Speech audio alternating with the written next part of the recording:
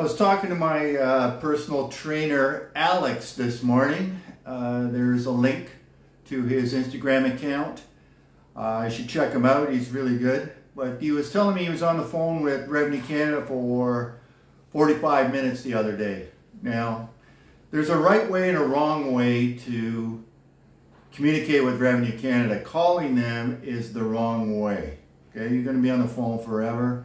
You want to be productive. You're not going to get the right answers because you'll get a junior person on the front line. The best way to contact Revenue Canada is by mail or through my account.